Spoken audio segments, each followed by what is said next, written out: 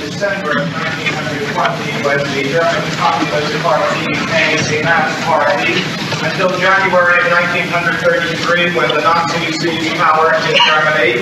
The KKK, the German Communist Party, was far and away the largest and most important non-Russian communist party in the world. It was, if you please, the pride of the Comintern. It was the one party in an advanced industrial society which seemed to have even the slightest chance of making that kind of anti-capitalist revolution which Lenin and the Bolsheviks had always said would really carry the day in Europe. And consequently, that German party was something that the Comintern talked about and wrote about incessantly. Now listen to this quotation from the Executive Committee of the Communist International, coming from November of 1930. The foremost place among the Comintern sections in capitalist countries has been and is taken by the German Communist Party. It is one of the best organized communist parties, the largest one numerically, with deep roots in the working class and the leader of the broad masses. Now, when that was written in November of 1930, the German Communist Party was already a party of 124,000 members, but which in the elections of that era had already around 4.5 million votes.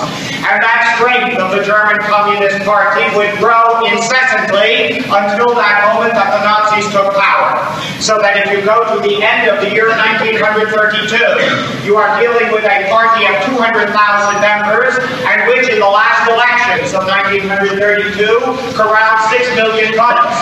And if you combine those 6 million votes with the millions that the SPD got in those last elections, that the two working class parties did outscore by 1.5 million votes the total of the National Socialist Party of Adolf Hitler. And yet, in January of 1933, the Nazis seized power. And within 2 months, by March of 1933, they had dissolved the German Communist Party almost without any resistance at that late date. And then they proceeded not only to expropriate the locale, but to expropriate all of the property of the German Communist Party, to expel its 100 deputies of the Reichstag from that parliamentary body, and finally, of course, to begin that horrendous roundup of communist militants, to put them in prison, to torture them, to send them to their death in concentration camps. And it followed like that for the Social Democrats shortly after that. A catastrophe, you see. A catastrophe which was the greatest catastrophe in the entire 25-year history of the Comintern. That within the blink of an eye, as it were, that most important communist party outside of Russia disappeared from political life. And the consequences, if you can begin to stretch your imagination, are unmeasurable. Without a communist movement in Germany, who, after all, could prevent the elaboration of Nazi institutions in Germany? Who could prevent the expansion of that German imperialism over the populations of Europe, subjecting those populations to a new reign of barbarism? But think of it more than that. Without a big German Communist Party in the 1930s, what chance was there possibly for converting that world economic crisis into a socialist revolution in Europe? There wasn't any. And how to explain that catastrophe? And it is Trotsky who writes a very brilliant article a month and a half after the German Communist Party has been dissolved. And it is an article called The Tragedy of the German Proletariat. And Trotsky goes right to the jugular. And he says that the root cause of this tragedy is that the German Communist Party became a satellite of Moscow, a satellite of the Communist International as run by Stalin. That it did the will and the service of that Comintern from Moscow. That it followed the line faithfully and without deviation under Stalin, because all of its leaders were the satraps of Stalin. And consequently, at those crucial moments, the line was a terrific blunder. It was the kind of blunder that led to that tragedy, that in the late 1920s and early 30s, when the fascist menace was very real, what was required was some kind of an anti-fascist resistance front. What was required was that the communists make their alliance with the Social Democrats and to make a kind of wall beyond which the Nazis couldn't pass. But it was precisely the time when the Comintern was preaching the line of social fascism, that Social Democrats were really social fascists. And in fact, they were worse than fascists because they had a greater opportunity to befog and to befuddle the working classes. And when finally the communists did make their efforts in 1932 to come to some kind of common front with the socialists against fascism, it was too late. And consequently, the socialists didn't believe them, and the authors were not taken very seriously. And yet, if we say that Trotsky goes to the jugular, and that in the large he is quite on the main point, then we also must say that there is something simplistic about that answer also.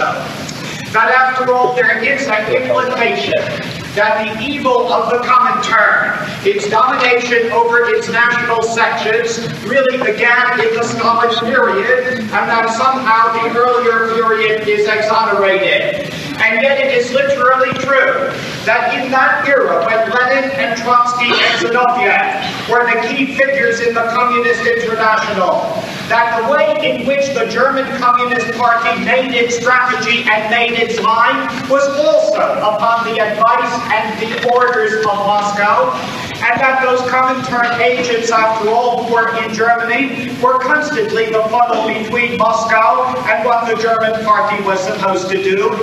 Granted that there are vast differences.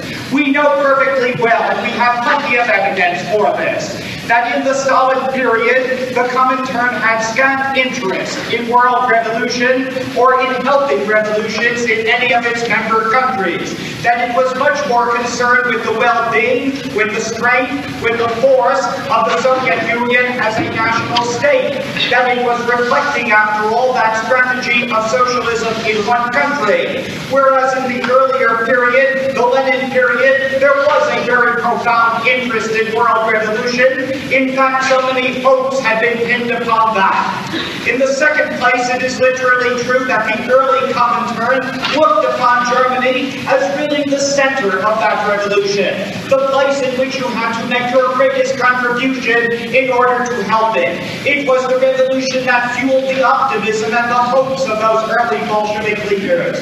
It is true, finally, that much of the advice that the German communists got from Lenin or from Radek, who knew Germany better than any of the others in the Bolshevik schema, that some of that advice was very sound, very sober, and at times very brilliant.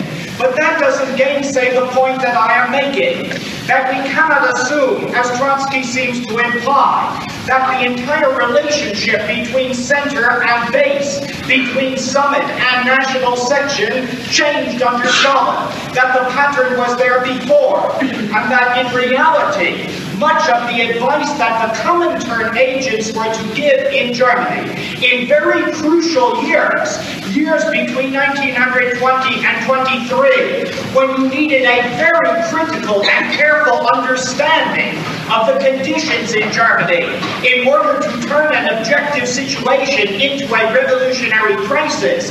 In that period, much of the advice and the diktat of the Comintern agents was sectarian and very schematic, and the root of terrific blunders, like the blunder in March of 1921, when the Comintern said you must have an offensive when there was no potentiality for it, and the blunder of the summer of 1923, when there was a revolutionary situation and the Comintern was taking a cautious position and was in a line of retreat.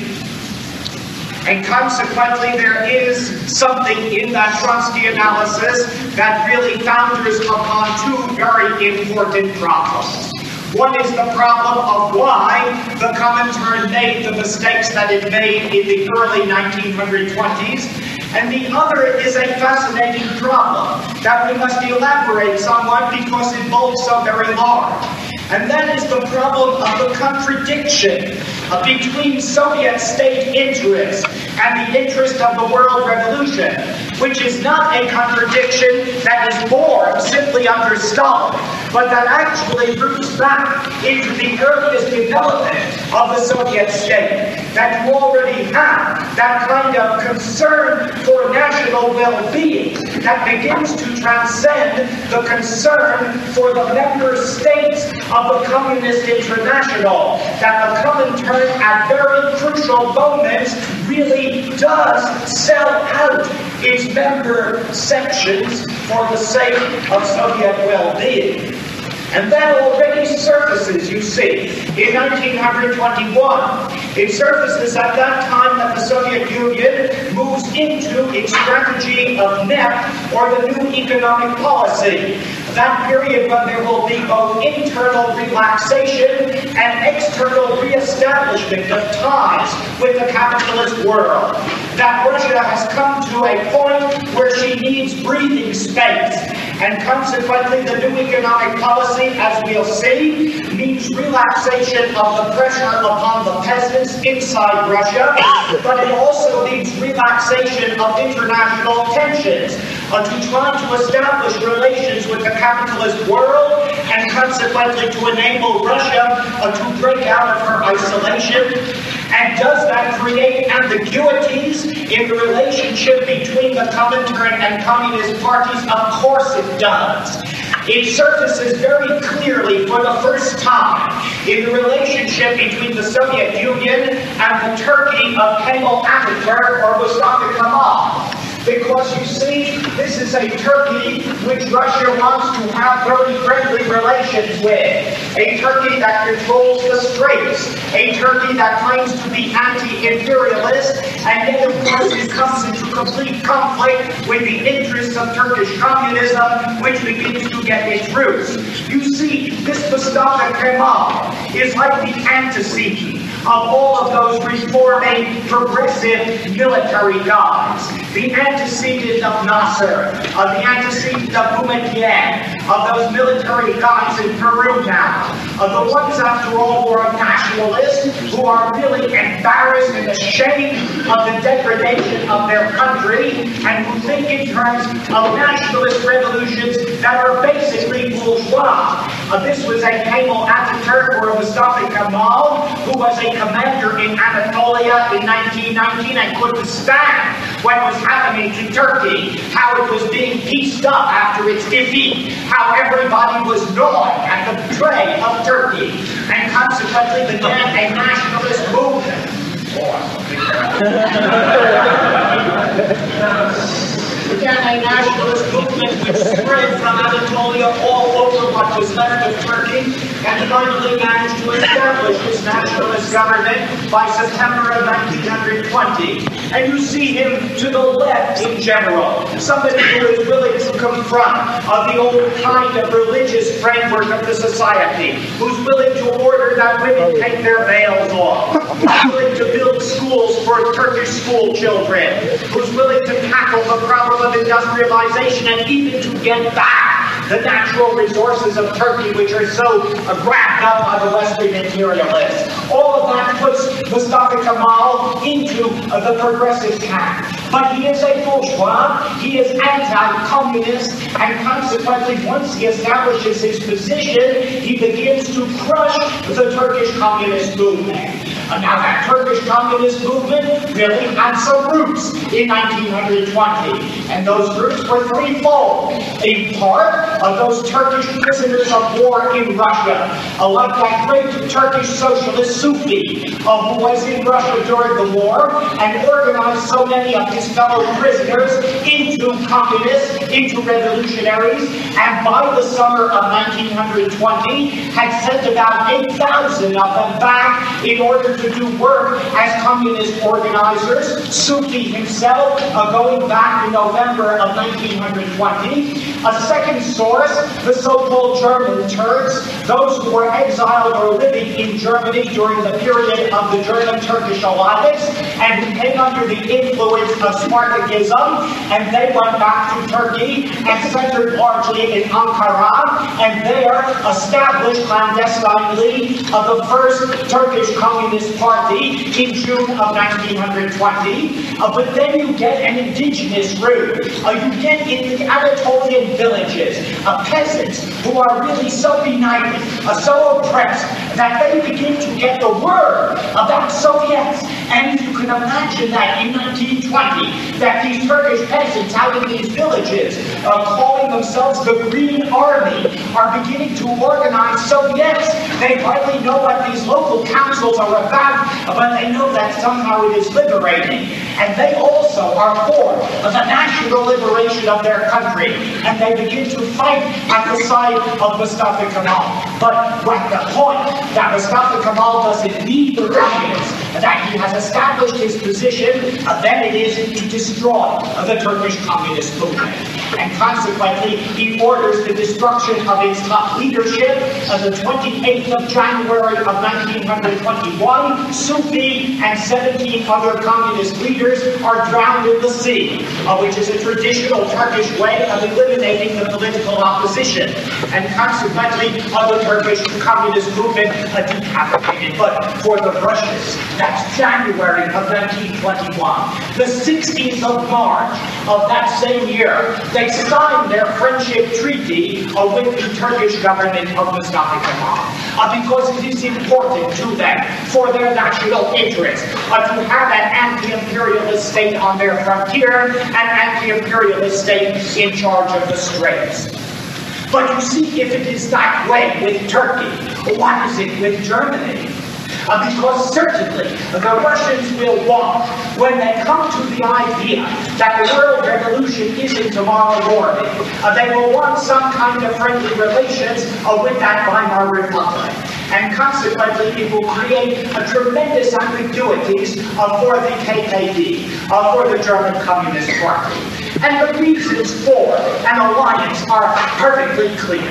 For the Russians, after all, the main enemy in Europe are the Western imperialists, the ones who are creating the intervention armies and really disrupting Russia. And Germany is likewise the victim of those same Entente powers, and consequently the potentiality of a real alliance between them is always there.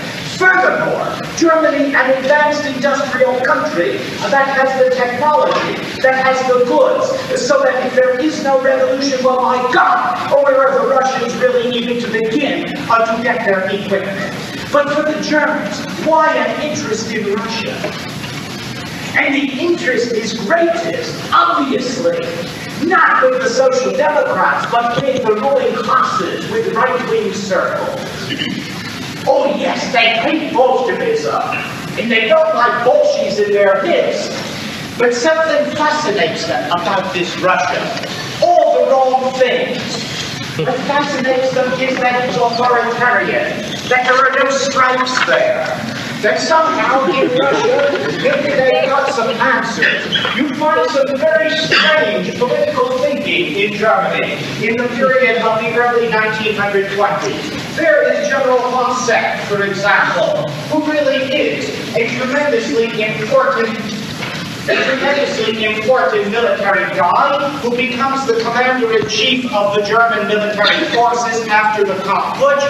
And von Seck is a guy who was a revanchist, who wanted revenge against the Entente, who felt that they had to undo the work of Versailles. And so he looked over at Russia as the only really potential ally in undoing the decision of Versailles. But more than that, for a military guy like von Seck, the idea of Russia as a friend meant that you could develop military equipment that really was forbidden by the Treaty of Versailles. That the Germans weren't permitted to fabricate all kinds of weaponry of war, but they could do it by helping the Russians in their war industry, and consequently by testing out all sorts of new weaponry.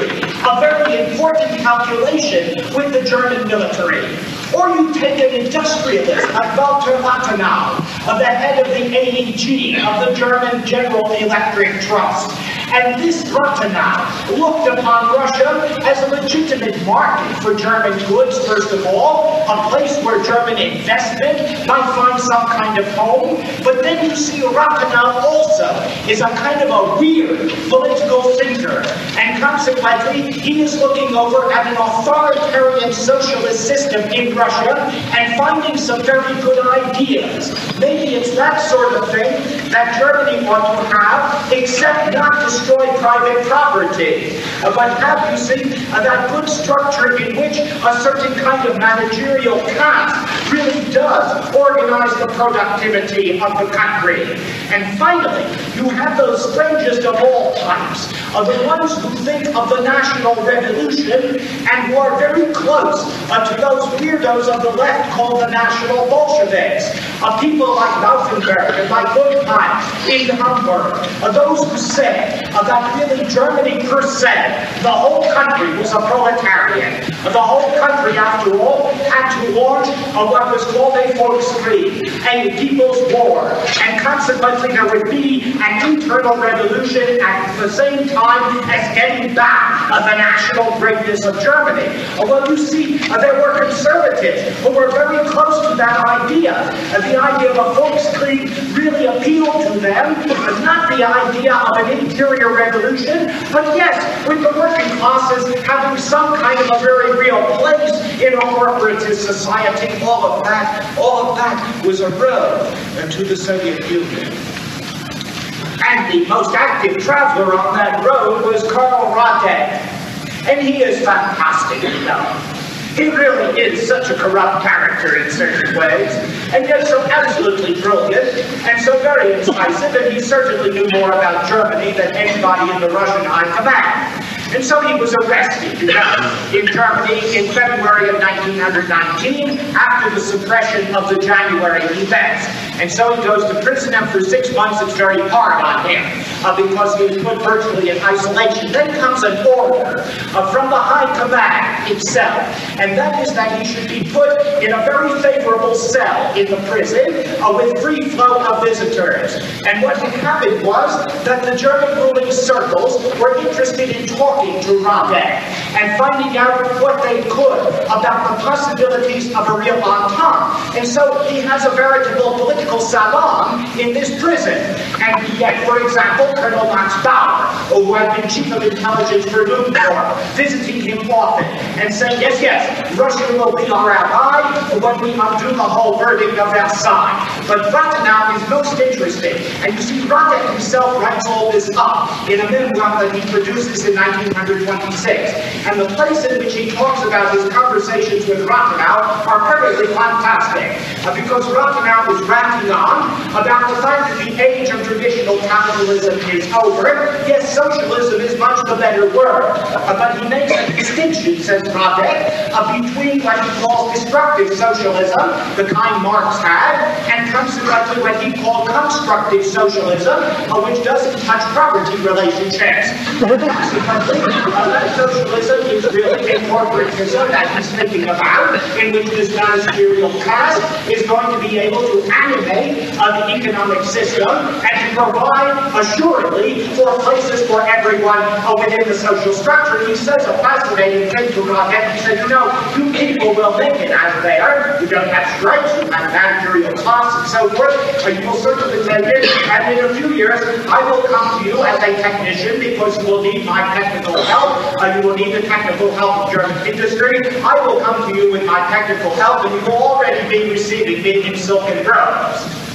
Well, it's 40 years too soon, but it suffices to say it's literally true that there was that kind of intrigue, and Radek himself carries back to Russia a kind of sobriety about the possibility of a German revolution, and that is going to play heavily. When he had come to Germany in December of 1918, he had been full of enthusiasm that the revolution was imminent there. But gradually he saw that social democracy and trade unionism really had capture the minds of the German working classes, and that it would take a very long time for this German revolution. And so it was important for the Russians to begin to make deals with the capitalist states, and consequently, he says in the Central Committee in February of 1920, when he returns, Germany and Russia need economic relations with one another because neither country can hope to get from the Entente alone what it needs, and because they can help one another in many ways. You see what we are talking about? We are talking about a very long, very complex road to Rapallo. Because it is at Rapallo in Italy on the 16th of April of 1922 that the Russians strike a treaty arrangement with the Germans, and consequently that they begin to normalize the relationships with the Weimar Republic. Now on that road to Rapallo there are many landmarks, but just let me cite a few because they help you to understand something about the problems then of German communism.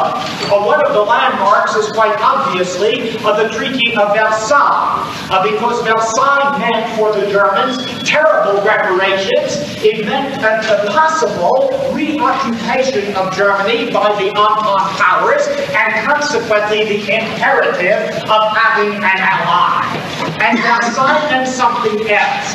It meant that you couldn't produce weaponry on German soil, and the German military hell-bent on producing military equipment and willing to do it inside Russia. And consequently, an arrangement is worked out. There is a Soviet emissary named Koch, who is sent to Berlin in the summer of 1921, and he works out an arrangement whereby the German military and German industrialists will come to Russia and will refurbish their worn-out arms factories, so that Krupp will be responsible for shells and for guns, so that Foch will be responsible for submarines, so that Albatross Werke will be responsible for airplanes, and so forth. The deal was initialed by Trotsky the next month. It didn't quite go through that way because the Russian factories were in such bad shape, but the point is that the Germans did produce and test a lot of military equipment in Russia in the period of the 1920s. And finally, the landmark of Genoa.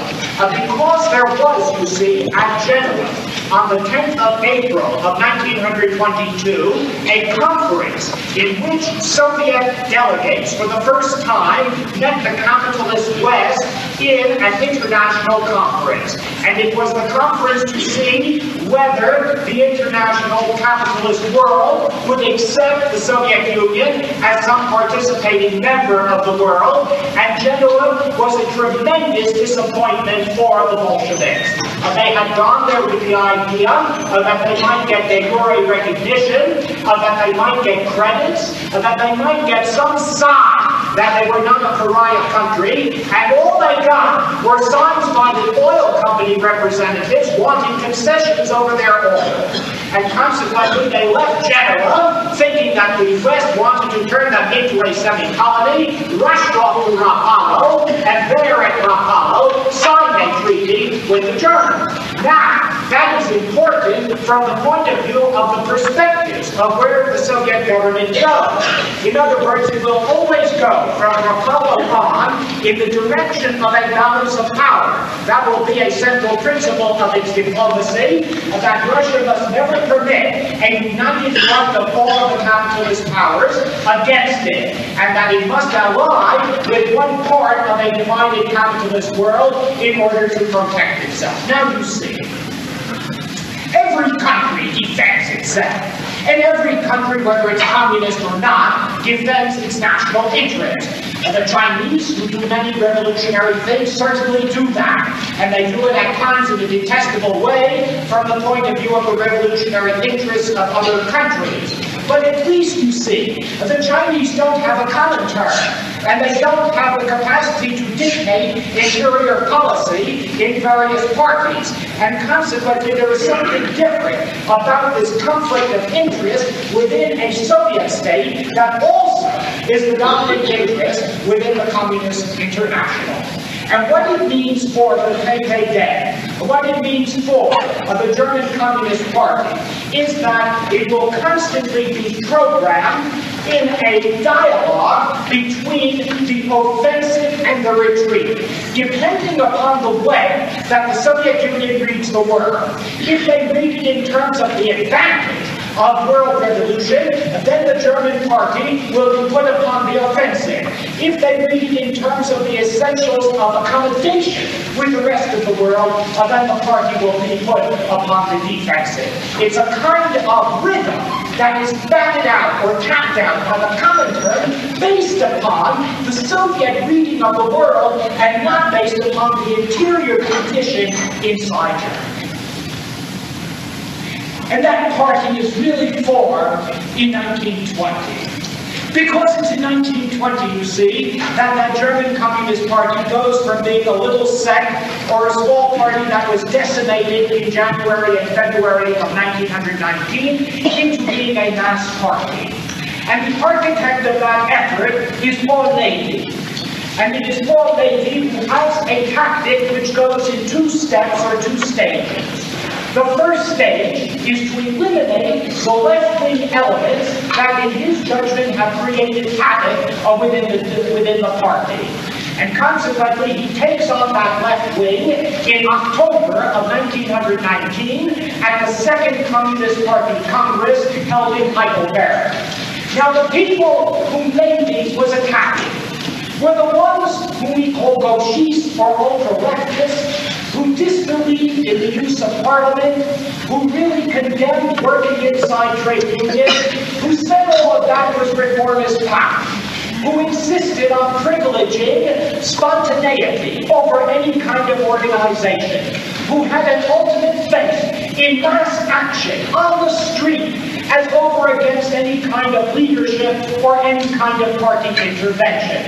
Now, to a certain degree, you cannot condemn those ultra-leftists when they reason the way Hermann Kocher reasons. And I have read part of his answer to Lenin, that open letter to Lenin in reply to left-wing communism. But Kocher was an extremely brilliant Dutch social theorist, really put his finger on what is the principle behind this ultra-leftism when he said that the only way you break the old habits of people is not letting them go through those old habits. That you really have to have a tremendous kind of revolutionary commitment and say you will not compromise in any way, shape, or form. And so in that sense, Carter is saying that the Comintern really is an opportunist. As the Third International does not believe that the proletariat stands alone in West Europe, it neglects the intellectual development of the proletariat, which still lives deeply under the influence of bourgeois ideology, and chooses a tactic which allows slavery and subordination to the ideas of the bourgeoisie to continue. We, the left, choose our tactics above all with the aim of freeing the mind of the proletariat. That's the justification. And yet, Lenin was quite right in practice, I think, in saying that there were always excesses built into that kind of a position, and which went in the direction either of putschism, in other words, of attempting some kind of great revolutionary stroke of the moment, and consequently getting repression brought down on your heads, and also cutting you off from the mass, or else the heresy of syndicalism, that simply workers' councils by themselves could do what ultimately a party has to do. And so Lenin went all the way.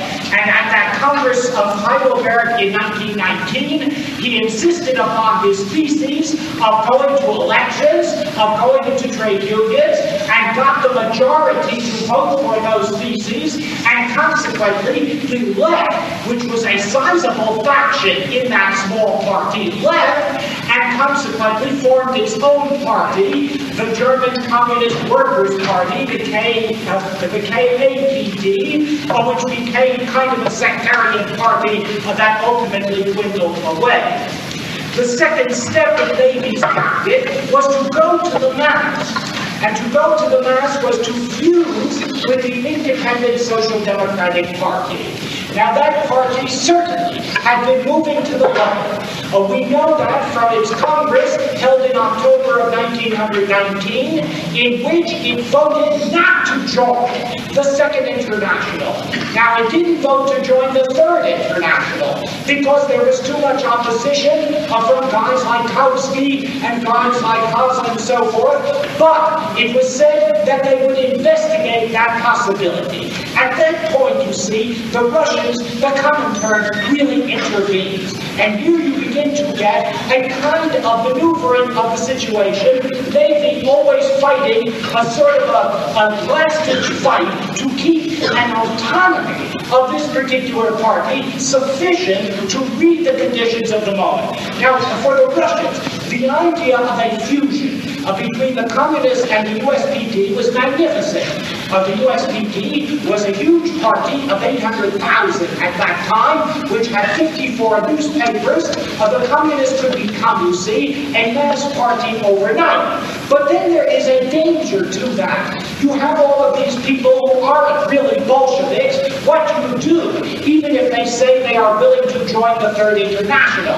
Now, for the Russians, it's a life-and-death battle, because by the time you're in 1920, and you're at that Second World Congress in July and August, they really think that the revolution is coming.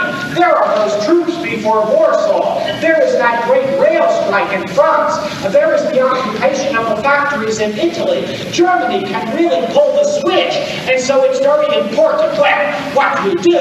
What you do is to impose the 21 conditions. You say that those 21 conditions will assure that these independent social democrats will then become good Bolsheviks. And so that is imposed as the condition for the USPD joining the Third International and consequently being able to fuse with the communists.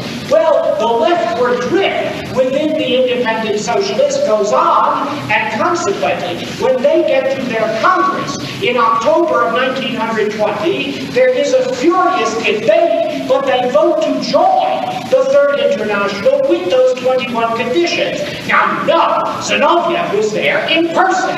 Zinoviev was the president of the International. He came and spoke in German, which he spoke badly, for 4.5 hours. And they said it was fascinating. And what he said was, we are in 1847, which means that the revolution will come. And consequently, you must be prepared for that, but you must be very good communists and really observe these 21 conditions.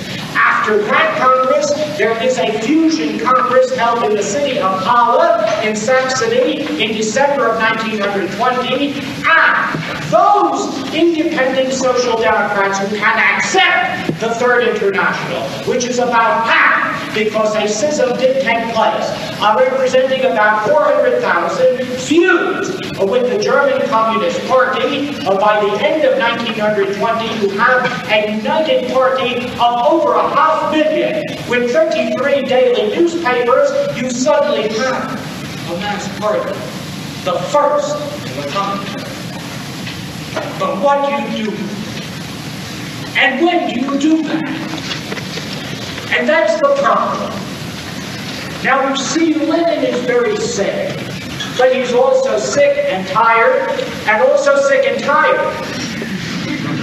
And consequently, toward the end of 1920, Lenin is saying that it's not the same as it was in the summer of 1920, that there has been a relaxation of this revolutionary drive, that we're on the other side of the curve now, that perhaps it's a time for sieges and not for assault. No, not Zinoviev.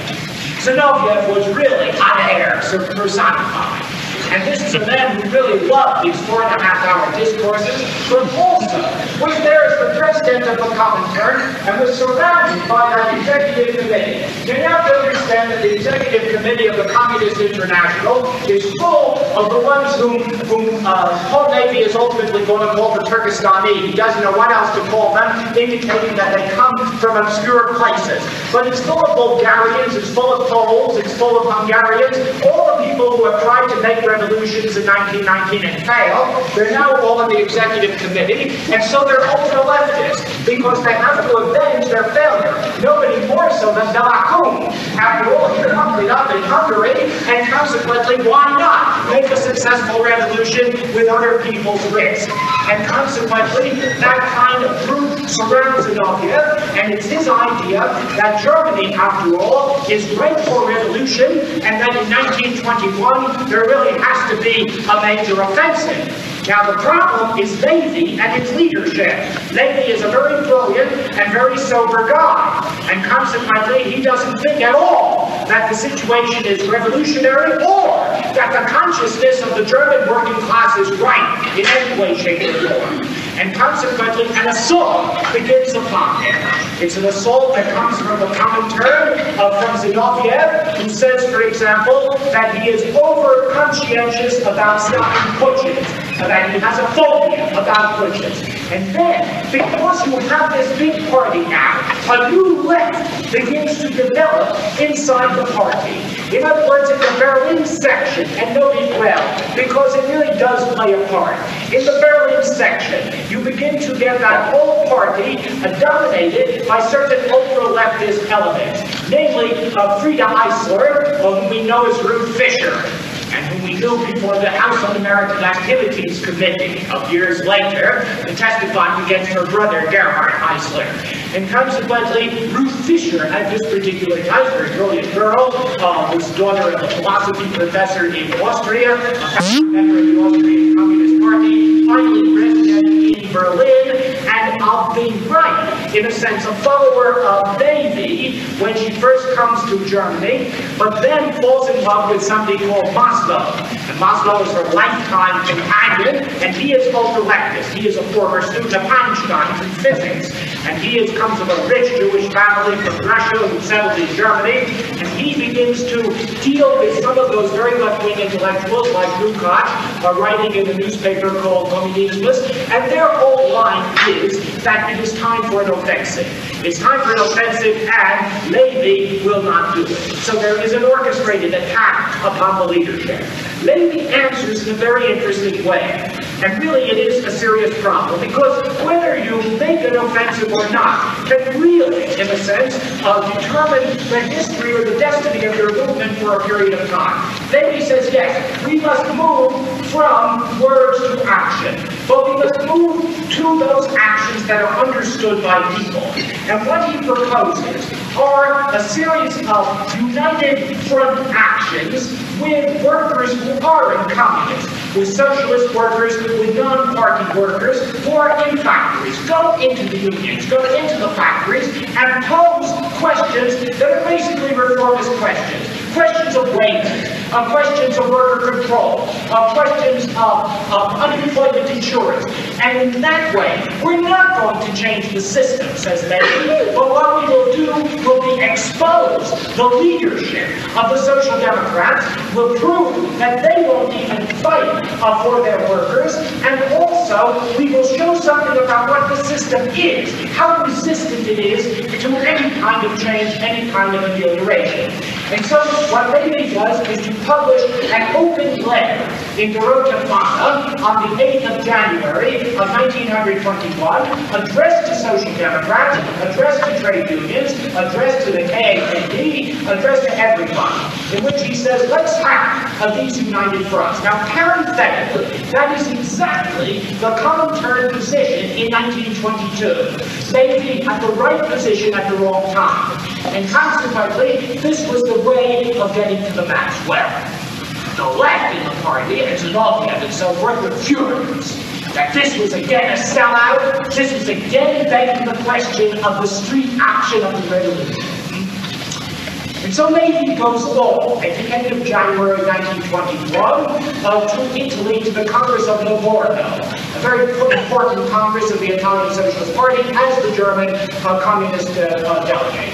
And it is a Congress of the Italian Socialist Party to determine whether the Italian Socialist Party will observe the 21 conditions and join the Comintern. And there is a big attack by the Comintern agents. They send down Matthias Rákosi. Now, Rákosi doesn't have a good reputation as the communist boss of Hungary, does he? But here he is, doesn't have a good reputation in the Comintern either. and he is down in Italy with a Bulgarian and a Pole to dominate Italian affairs at this moment. And so they say, these Comintern agents, that Sarati, the head of the Italian Socialist Party, has got to boot out his little right wing, he's got to observe these 21 conditions. Paul Navy, who is there simply as a delegate from Germany, defends Sarati, defends the right of the Italians to make their own decision. Rákosi and the Comintern agents are furious. On their way back to Moscow, they stop in Berlin, and they say, you know, that this Navy undermined the Comintern, you should be disciplined, and when the Central Committee disciplines or censures Navy, he and Karazetkin and 3 others resign from the Central Committee, and it goes into left-wing hands. And that is the background of the March action. The March action of 1921. Now the March action is fascinating because it starts with Bela Kun coming to Germany. And he comes on the 1st of March with this idea, and this is really what the tragedy is, because lots of lives are at stake. Bela Kun comes down and he says Russia is in real trouble. That there are centers of peasant resistance, it's right at the time of Kronstadt, and consequently, she either has to make a huge step backward and go into that new economic policy, which means that communism will be delayed, or there will be a revolution in Germany. There must be a revolution in Germany.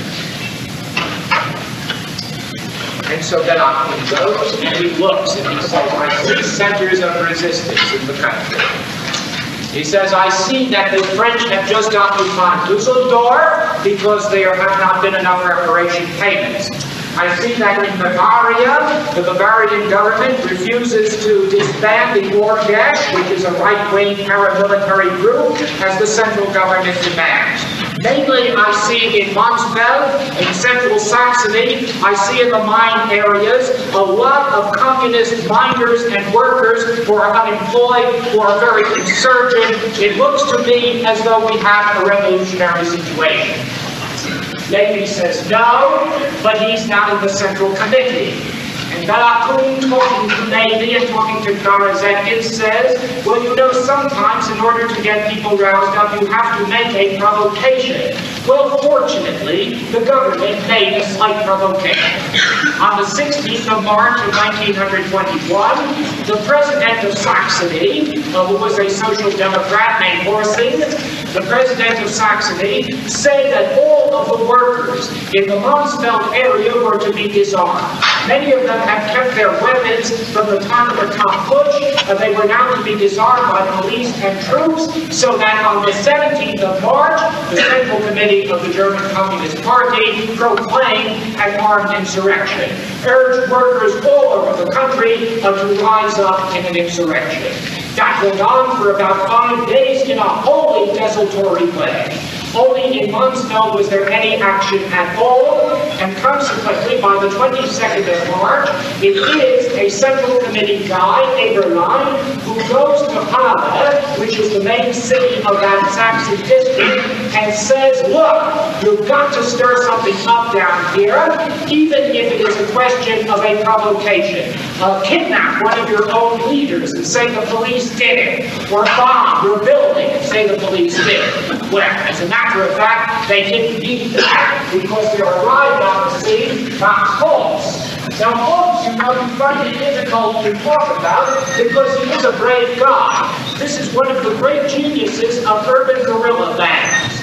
This is a guy who, in Saxony, in 1919, had organized all kinds of unemployed workers into urban guerrilla bands that robbed banks and robbed factories and gave to the poor. He was known as a Robin Hood, and consequently they kept some for themselves, to be sure, but they never made a connection. In other words, those tactics really didn't convey to the mass at all. Holmes arrived out on the scene. Consequently, for about a week, there really is a kind of fury in the area around Monsfeld. It has a chain effect. In Hamburg, there's tyranny. later dies at Buchenwald, about whom so many songs and poems are written. Ernst Heilmann makes a kind of a rising of dock workers in Hamburg, but the government comes in and represses it. The point is that by the 1st of April, the March action was there. Thousands had been arrested, hundreds had been killed, literally hundreds of thousands were involved in the fear of losing their jobs. Every communist could have lost his job in that particular moment. It was a catastrophe to have done that. And maybe had the guts to say so. And you go to Lenin on the 27th of March and he said, "It's crazy that Melachun has come down and he has done this." And you have to hand it to Lenin because when he answers, he says that a representative of the executive of the International should have proposed such an initiative. So imbecilic and unreal, in order to help us, is something I can unfortunately believe. The particular representative lives by being ultra-left. And yet, on the 6th of April, when the Central Committee of the German Communist Party met, they said that the failure of that March action was due to the Social Democrats. No criticism made of the Comintern, no criticism made of themselves. And that very same day, the Executive Committee of the Comintern met in Moscow under the leadership of Zinoviev and passed this resolution. The Communist International says to you, addressing the Germans, "You have done very well. You have turned a page in the history of the German working class. Prepare the next assault." Well, of course, that got Leahy absolutely enraged. And so he went outside the whole party framework and he published a famous brochure called Our Way, once again Pushism.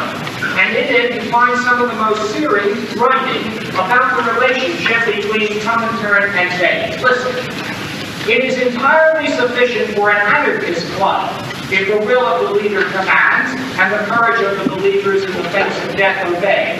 It is, however, not sufficient for a mass party which does not only want to set masses in motion but which is itself a mass. It is proper to expect of communists that they quickly detect and vigorously utilize every situation conducive to struggle, and that they always point to the final aim beyond the aim of the immediate struggle. But no communist is obliged or qualified, or for that matter, to detect a fighting situation where there is none, and where nothing but the will of the Centrale decides on the existence of such a situation in a secret meeting. He goes on then to say about the relationship of these Comintern agents. They never worked with us, but always behind the back, and frequently against the Central Committee of a given country. They are trusted in Moscow, others are not. This is a system which is bound to undermine all confidence in reciprocal work on both sides, on the side of the executive as well as on the side of the member parties. And he goes on then to describe a Comintern agent at work. To begin with, Russia is not in a position to use its best people for this purpose. As a consequence, comrades arrive in Europe, each one of whom is filled with good intentions and ideas of his own, zealous for the chance to demonstrate how he brings a thing off successfully. Thus, West Europe and Germany become the testing ground for all sorts of miniature statesmen who give the impression that they want to develop their skills here. I have nothing against the Turkestanians and wish them no ill, but I often feel that these people with their clever tricks would reap less damage there in Turkestan. As you see, Davy was not exonerated. By the time the Third Congress of the Comintern met in Moscow, in the summer of 1921, Lenin and Trotsky and all of the responsible Bolsheviks were perfectly willing to say that the March action was a terrific mistake. Lenin's analysis was almost letter by letter the analysis of Paul Leahy, that it had not been the time to do this adventuresome thing.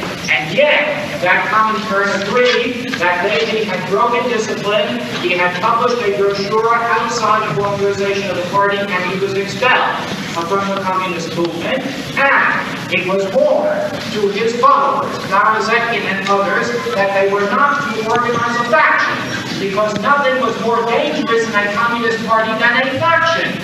Now you know that Lenin was a factionalist, a magnificent factionalist, and he believed in the full airing of all of these kinds of debates and disputes. But right there in Russia of 1921, at the 10th Party Congress of the Soviet Union, they had passed an anti-factional rule because Russia was in such deep trouble at that time. But then they imposed it upon these others. So, when it gets to 1923, and it is possible, then the Comintern says no. It's been enjoying it, and you know those German communists who died in concentration camps really did deserve better than that. That party had remained dead.